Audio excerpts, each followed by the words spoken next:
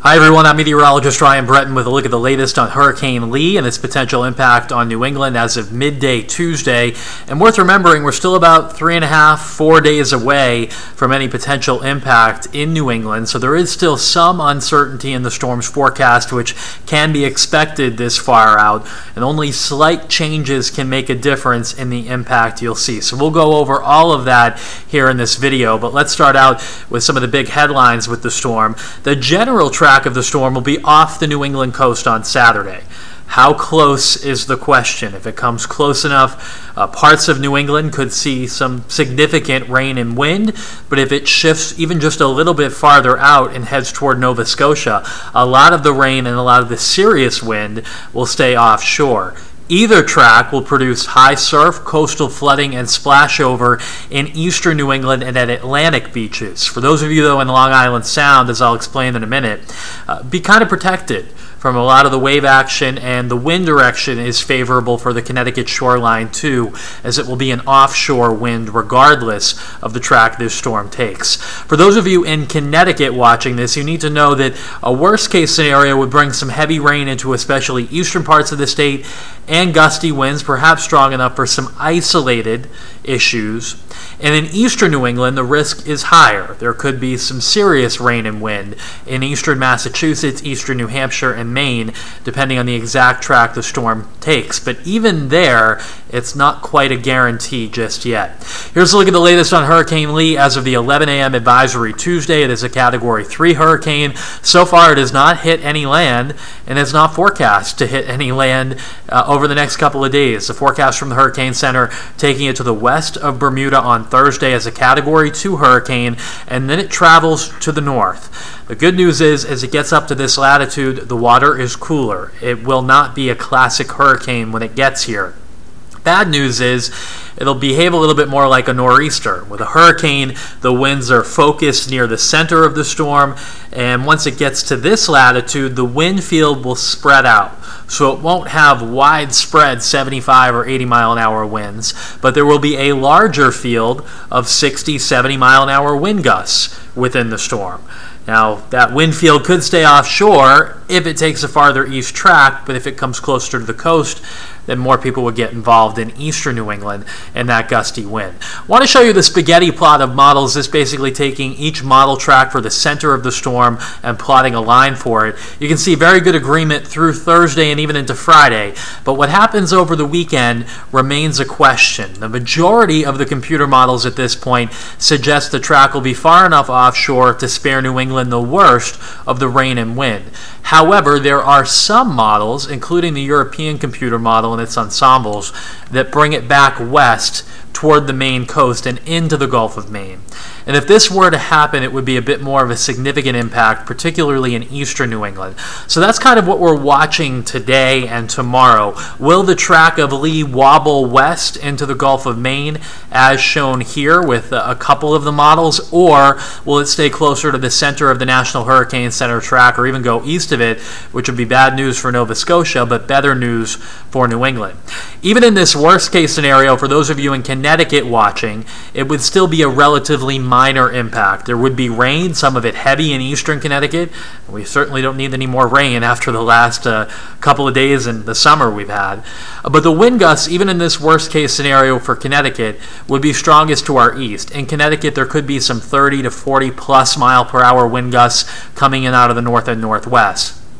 If it did track farther to the west on the left side of this cone, Cape Cod, the islands, eastern Massachusetts, eastern New Hampshire, and Maine would be at greater risk for wind gusts topping 50 to 60 miles per hour, which would be enough to cause power outages, particularly with leaves still on the trees at this point in the fall, or late summer, I should say. Heavy rain, flash flooding, and coastal flooding during high tides. And actually, I think on any of these tracks, eastern New England will be vulnerable to coastal flooding. So let's kind of break down how I see the most likely scenario at this point, and then the worst case and best case. Taking the center of the National Hurricane Center's track as the most likely scenario, off the New England coast, it would be far enough to spare the worst wind, but there would be some heavy rain perhaps on Cape Cod, the islands, and fringe rain getting into eastern New England, and also some gusty northeast to northerly winds, which especially at exposed coastal areas in eastern New England could gust over 40 or 45 miles per hour with isolated power outages possible. In Connecticut, we would be removed from most of the rain. Eastern Connecticut could see some rain, but central and western Connecticut could stay dry if the center of this track pans out to be. But just given the pressure differences, it would still be breezy or gusty, with wind gusts in Connecticut 25 to 35 miles per hour, even on the most likely scenario. So it would be a breezy or windy day on Saturday with the potential for some minor issues related to power in Connecticut. They'd be very isolated. But in eastern New England, closer to the storm, there could still be some gusts 40, 45, maybe even 50 miles per hour out on Cape Cod. That's the most likely scenario at this point.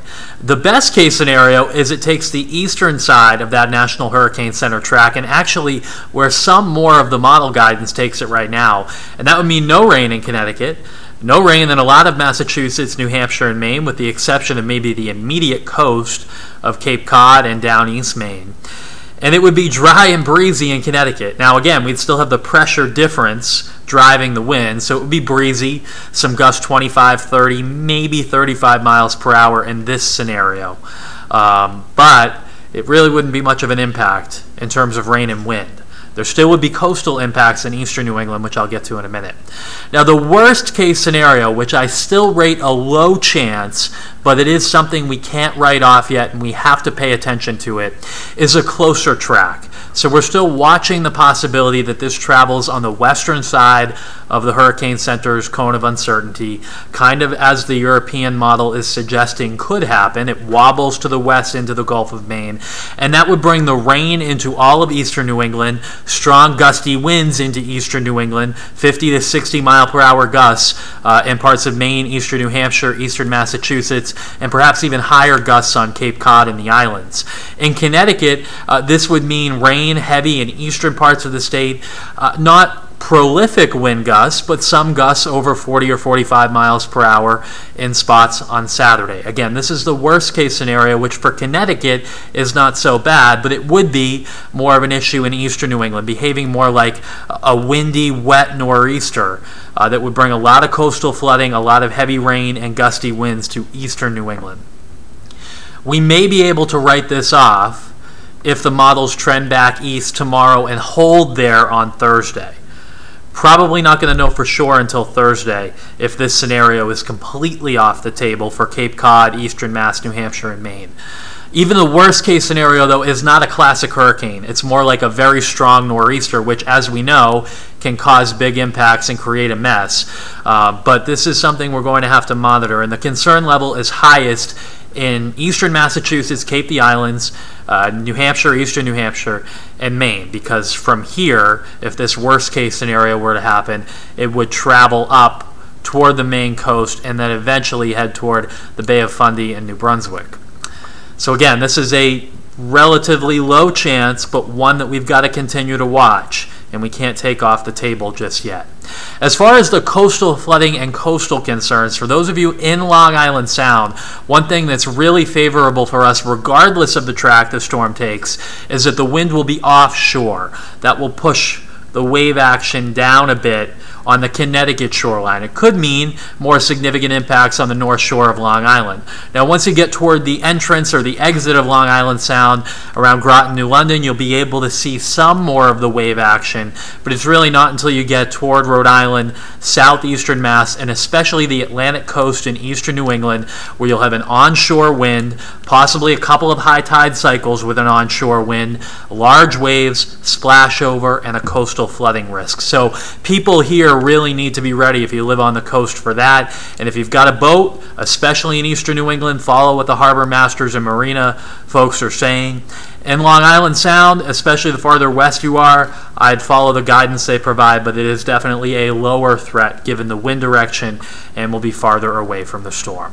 So we are still a couple of days away, and there can and will be adjustments to this forecast, but the idea right now is the farther east in New England you are, the more at risk you are from this storm, and if it ends up taking a farther east track, New England will be spared the worst rain and wind, but it'd be bad news for Nova Scotia. That's the update as of midday Tuesday.